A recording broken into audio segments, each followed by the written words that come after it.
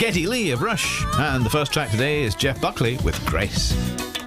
BBC Radio 2.